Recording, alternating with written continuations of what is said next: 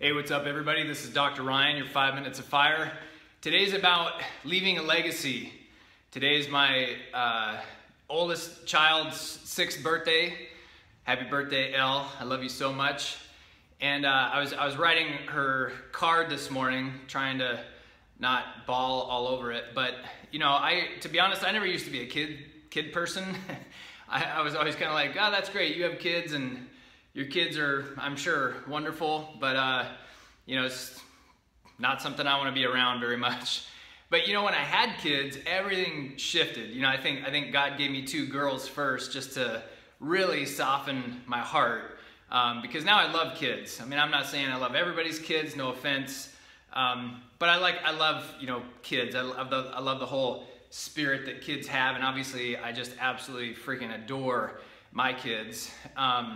And I know I'm biased, but I do have the most amazing kids on the planet. But no, for real, I was writing her, you know, a love letter this morning and a birthday card, and just thinking about, you know, the last 6 years and how amazing she, you know, how she is, and the strong young woman, even at 6, that she's becoming.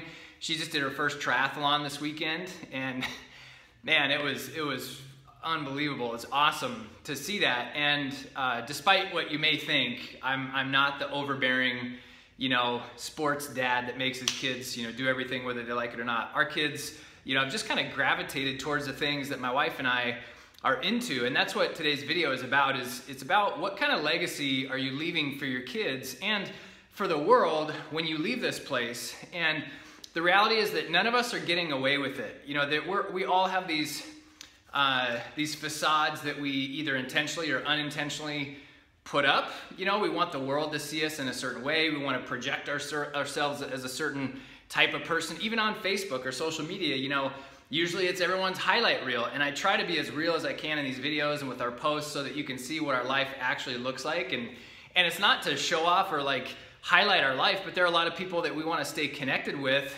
that we just don't have the time to talk to every single day, or video chat with every single day, or fly to see every day. A lot of our friends don't live in our town. And so, you know, our goal for posting stuff on social media is just really to share our real lives with the people that really care. If you don't care, turn it off. It doesn't matter. If you do care, hopefully you get an insight to what our lives are really like and who we really are. But the reality is that when the camera shuts off, when you get off stage, when you get off of the radio, when you get out, you know, from the spotlight, your kids see the real you. And the reality is that you're not getting away with it. You might be able to put on your stage hat or your video hat or your, you know, advertising hat or whatever, but when you get home, you know, who you really are is going to show up. And the thing is, you know, on one hand, it's been amazing, you know, because to see our kids, especially Elle, because she's the oldest, she's 6 now, to see her gravitate towards the things that Erin and I are really interested in, like eating healthy. We try to teach our kids, you know, why eating healthy is beneficial. Not just that, oh, if you eat sugar, you're gonna die, and so don't be a bad kid, don't eat sugar. We're not like that, you know. I mean, I'm sure that's slipped out a few times here and there. But, you know, it's more about empowering them and then hoping that they make the right decisions. But so our kids have gravitated towards the things that we're interested in, like exercise and fitness and competition and eating well and chiropractic and helping people and serving and that kind of thing.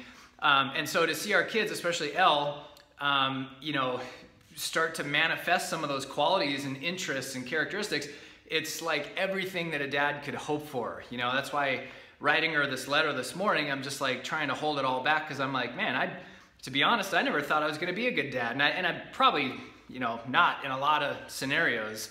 Still got a lot of learning to do. But I've also seen some glimmers and, you know, scenarios where our kids have really started to embody all the things that I had hoped I'd be able to pass along as a dad. On the other hand, they've also regurgitated and reflected, you know, because I don't think they come up with this stuff on their own, a lot of the bad stuff. You know, like I'll shoot a video all about love and grace and patience, and then 10 minutes later I'll be screaming at my kids or, you know, pounding my fist into the pillow because I'm so frustrated or irritated or whatever the case may be. And I'm just being real. If that's not you and you're perfect 100% of the time, you know, good for you. But for me and probably the rest of us, you know, that's just not reality. And the scary thing is, the real you comes out in these moments, and then your kids end up reflecting that, and you get to see through your kids who you really are and what type of legacy you're really leaving. Like when you see your kids do something nasty to another kid, you're like, man, I wonder where they got that from. Well, maybe it's time to look in the mirror. Now, they may have picked it up from some other kid or something they saw on TV or whatever. But at the end of the day, even if they didn't originally get it from you, it's still your job to, instill in them such a strong sense of integrity and honor and whatever that, hopefully the majority of the time they aren't doing that type of thing.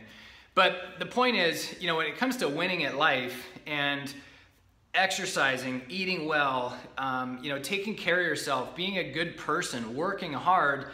One of my coaches a long time ago said this, and it always stuck with me, that when you have kids, you lose the right to do what you want to do. You lose the right to not work out. You lose the right to eat junk food. You lose the right to keep smoking and drinking. You lose the right to sit on your butt and be lazy and not go work and not get a job. You lose the right to not be an exceptional human being because your kids are watching you, and you're gonna ruin your kid's life by your bad decisions. And so if you're struggling with motivation, inspiration, consistency, discipline, it's because most likely that you're making it more about you than anybody else. If you make it about your legacy and what you want to be known for, and this torch that you're building that you're going to pass along to your kids, that they're going to continue to carry on once you're gone, it becomes a lot easier. It's not easy, but it becomes easier. So that's the point today.